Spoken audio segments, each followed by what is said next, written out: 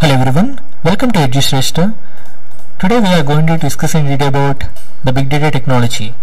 Let us start with the big data concepts and slowly we can navigate through the process of big data and the big data ecosystem.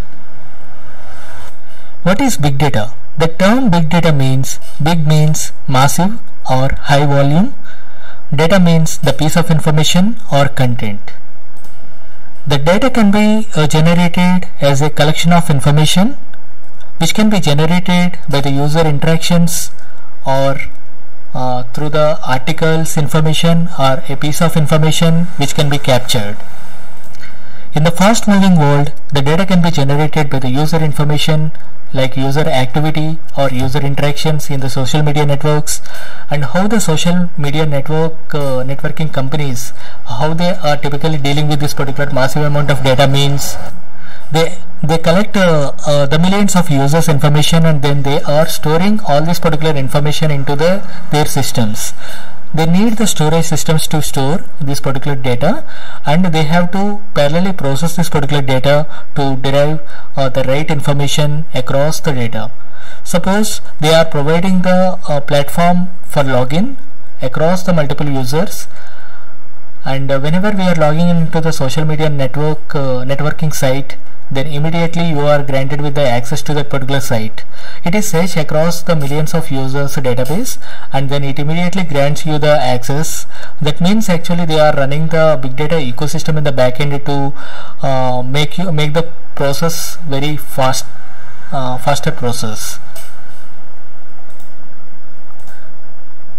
So the big data system which constitutes of the storage and compute to handle the massive amount of data. How to deal with the big data? In the olden days, we used the process of the sequential search for any kind of information retrieval. In the sequential approach, it has to scan through all the documents in a sequential fashion. It has to navigate through each and every record and record by record to identify the exact search. Then that is a time consuming process. Slowly the big data concept which comes with the parallelized thread concept like parallelism, and the same data can be splitted across like multiple chunks, and each and every chunk can be given to the subtask, so that each and every task who can act like a executor and who would perform the search parallelly across the different multiple threads, and each and every thread is operating like a independent system, so that it can perform the search across each chunk of data, and then if there is a match, then it will update to the master stating that my job is done. Then the master would be updating to the remaining chunks stating that okay, the task is already been accomplished, so we can stop this particular job. That is how the process is set like a parallelized way to fasten the query response time to serve the user's request. And applications of big data. The big data is defined with the below characteristics. It can be explained with the 5 E's concept.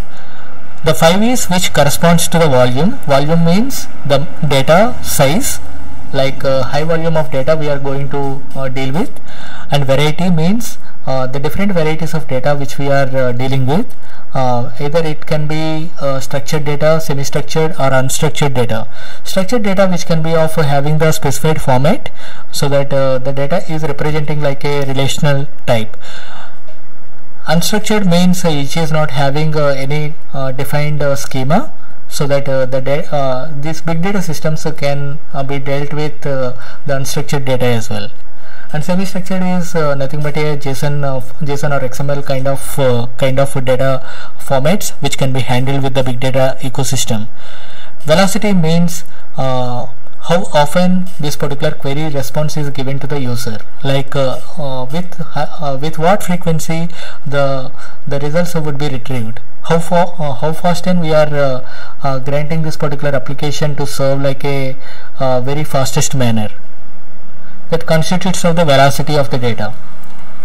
Veracity means for every results whichever is querying through this particular platform, what is the quality of the results which we are granting to it, like with the utmost accuracy levels.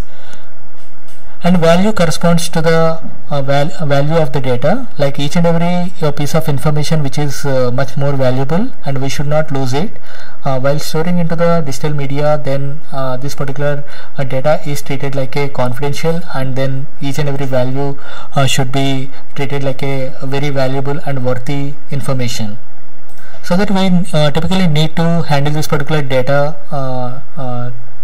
to provide it like a very safety through information retrieval, and also we need to consider this particular big data systems to handle this particular data to make like a no data loss. From this slide, the entire big data ecosystem can be explained in a better way, and in the left hand pane we can able to see the different source systems which talks about unstructured, semi-structured and structured data, as we have discussed.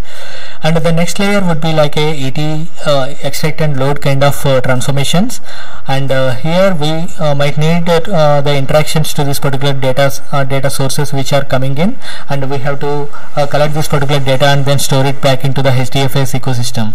HDFS is a Hadoop distributed file system, and where we can store the files like a flat file storage into the Hadoop ecosystem.